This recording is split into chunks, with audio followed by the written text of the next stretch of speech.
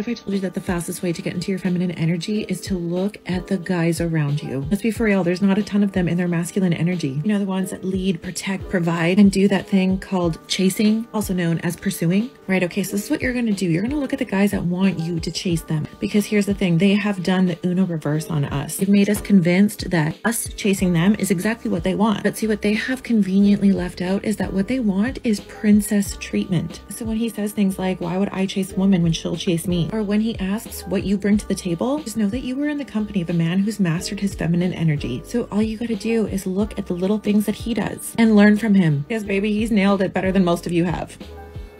What? Woman, you just contradicted yourself. How can a man lead, protect, and provide if he's chasing after you? Chasing implies that you're leading and he's following, and that's not something a masculine man does. That's a simp. The masculine man you crave doesn't need to bother chasing you. Women will naturally flock to him, and all he has to do is choose who he wants. You use the term masculine energy as a buzz phrase to justify your laziness in pure incompetence. You also use it as an excuse to whine and emasculate men for not wanting to be with you. But it's not having the effect you think. All it does is prove to the planet that you're valueless. You're incapable of adding any sort of meaning onto a man's life. You expect this man to put in the work to out-masculine your masculine behavior, but that's work. And men work enough without having to bother with the likes of you because he doesn't need you, he doesn't want you, and he's perfectly fine with going it alone. And that, my dear, is the definition of masculinity. You know that. Of course I do, sir. Everybody knows that. Of course we do, sir.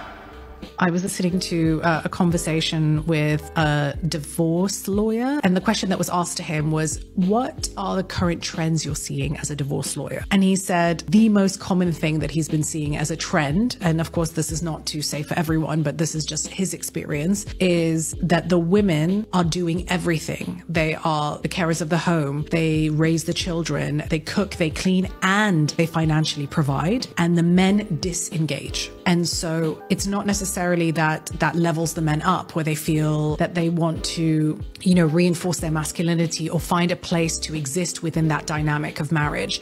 They would rather tap out and remove themselves. Wow, that's fantastic work, man. You have the wisdom of a 6,000 or 7,000-year-old man. That's fantastic. We don't have to fill up the whole blackboard after all.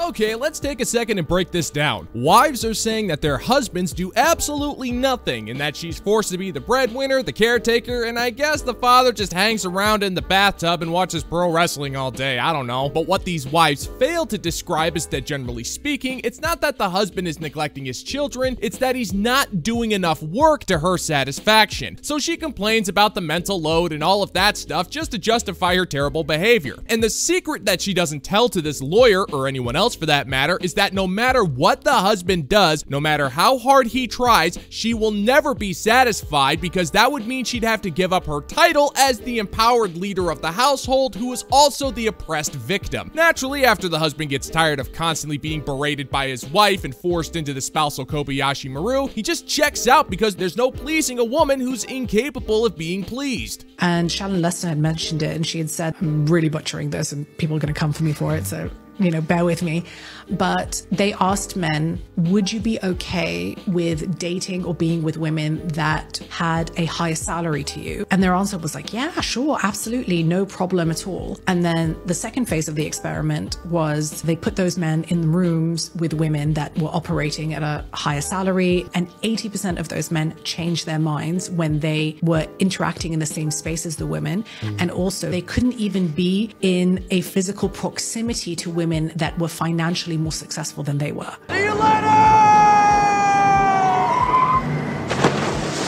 Well, that's not surprising at all. When a woman makes more than her man, she can't respect him, and women are naturally drawn to providers, and women have been brainwashed into thinking they can provide for themselves, and since corporations are given massive government subsidies in exchange for meeting certain quotas, one of which is hiring women, ladies are making more in the workforce. Therefore, women are now looking for men who make more money than them, and that pool was already incredibly slim to begin with. Any self-respecting man who meets a woman who makes more than him will quickly see that she is insufferable, rude, and just plain unfriendly. And men would rather be alone than deal with a broad who thinks money counts as a personality trait, because a man's quest for peace is more important than money, and that's something modern women will never be able to comprehend. I know it, your family knows it, dogs know it. Male hobbies typically take them outside of the home during the daytime during caretaking hours. Female hobbies often revolve around the schedules of their partner and their children and account for the domestic labor that they are handling and any kind of mental load that they carry. The big difference that I've noticed is that men are able to find time to do hobbies that take them outside of the house during the day, like golf, hunting, rock climbing, training for a marathon. All of those things are incredibly long activities, and they take you outside of the house during caretaking hours because they typically cannot be done at night. I must have missed 60 minutes. What are you saying? Hey, Toots, I know you want to desperately cling on to this notion that straight husbands are somehow these evil movie villains, but that's really not the case most of the time. If we had the resources of those villains, we'd probably be building awesome forts to invite Skeeter over for some good old-fashioned siege warfare. I don't see how you could be shocked that men find the time in order to do these things, but I guess that mental load you pretend to have makes you incredibly ignorant. You do know what all these things have in common, don't you? It's a little thing called preparation. It requires scheduling, organization, and advanced planning. It's not something you normally decide to do on a whim. Golf requires tee times, hunting requires permits, and rock climbing requires gear that needs to be prepped. And all of this stuff needs to be scheduled in advance, and you will most certainly be well informed about this long before he goes out. You're just crying because you're a control freak who thinks it's reasonable to have complete dominion over a man's time, and that's just not how it works, sister. Whereas women who take on more traditional hobbies like gardening, painting, reading in a book club, even, socializing with friends, because that is a common hobby of women, is just to be with other women. Those things can be done in short periods of time, even yoga, right? Like, I love yoga, but I go to yoga for an hour, and I typically do it before my kids are awake or when they're in bed, not at 2 p.m. on a Saturday for 4 hours. So, we are able to and required to typically work our hobbies around the schedules of our families, whereas men's hobbies take them away from that. So get off your act, let's do some math, math, math, math, math, math. Okay, let's go ahead and crunch some numbers here. Now, don't worry, I don't want to overwhelm your mental load, so I'll keep things simple. Let's say that you do yoga for an hour a day, 4 times a week. There's 4 hours a week dedicated to yoga. Let's also say that you attend a book club once a week. So that means it's an hour for reading, and we'll say that your meeting lasts 2 hours. Now, let's add in some time for you to meet up with your friends to drink wine and complain about your straight husbands. There's another 2 hours a week right there. And let's say your garden requires 4 hours a week spread over all 7 days for watering, weeding, and the stewing of your bitter resentment towards your husband. Not including any other hobbies, you're already looking at 13 hours a week just for your hobbies alone. Now, on your husband's side, let's say he goes golfing once a week during the summer. Let's say he makes it an all-day thing and spends 6 hours for a game. The rest of his time is spent working, sleeping, and putting up with your disrespect. That means this husband is spending 6 hours a week on his hobby while you are getting to spend 13 hours spread over 7 days every day for the next month. So let me ask you this, woman. Who's getting more time for their hobbies? And the reason they're able to do that is because when men get married, they gain free time, and women lose free time in heteronormative relationships because they take on the unpaid labor and mental load at home. And with kids, this is a bigger gap. So men are able to leave the home for those extended periods of time during caretaking hours because they have a support at home. Most females do not feel like they have the same support when they would like to take on a hobby. If they were to look at their husband and say, hey, I also would like to take up golfing, but I don't want to golf with you. I want to golf in a women's league, and we're going to golf every Sunday for 5 hours from noon to 5. Are you good to care for the kids?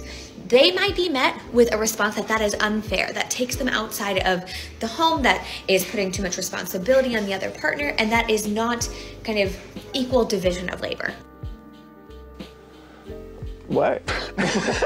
Whoa, that statement was so stupid, I think it honestly gave me a minor concussion. How in the hell did you come up with that conclusion, woman? Do you honestly think that a straight man would really be all that butthurt if you want to take a day for yourself to learn how to golf? How do you know he might not be enthusiastic over this? It would mean that you would learn a sport that he likes to play, and later on, once you get some experience, you guys could go golfing together. That way you both get out of the house and have another activity you can share as husband and wife. You just assume that all husbands are these evil men who want nothing more than to make their wives indentured servants, and that makes no sense, especially when you consider that many men out there actually want to emotionally bond with their wives and live a life of peace and stability. Now, I get it. Your mental load prevents you from actually being a cognizant human being, but come on, your denial of basic reality is so dense that even Madonna herself is telling you to tone it down a bit. Right?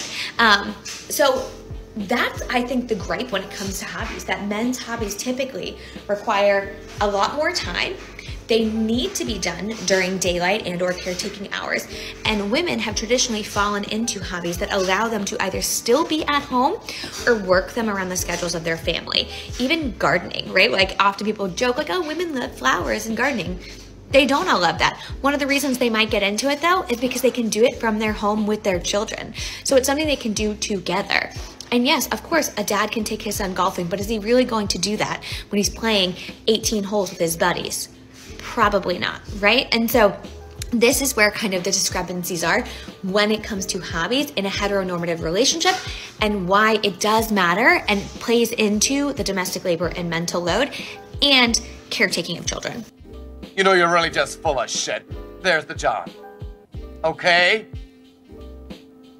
Well, I'll give you credit, sister. You are definitely carrying a load, but it's not of the mental variety, I can assure you of that. How do I know this? Because you're pointlessly folding laundry while recording a TikTok video. You're trying to paint yourself like an overworked victim while complaining that straight husbands do nothing but play golf and avoid taking responsibility. There is no need for you whatsoever to be recording yourself doing laundry. You're not saying anything that needs to be recorded right away. It's all theatrics for views and comments from militarized housewives. It appears that the only real implied solution here is that the man must sacrifice all of his time to take care of the house, the kids, and you, while you should have the option to go golf and whine like a spoiled brat that your straight husband isn't doing enough to keep you happy. But I, for one, can't blame the guy for wanting to get out of the house and golf once a week. I've been stuck listening to your drivel for the last 3 minutes, and I already want to move into the woods and completely give up on society.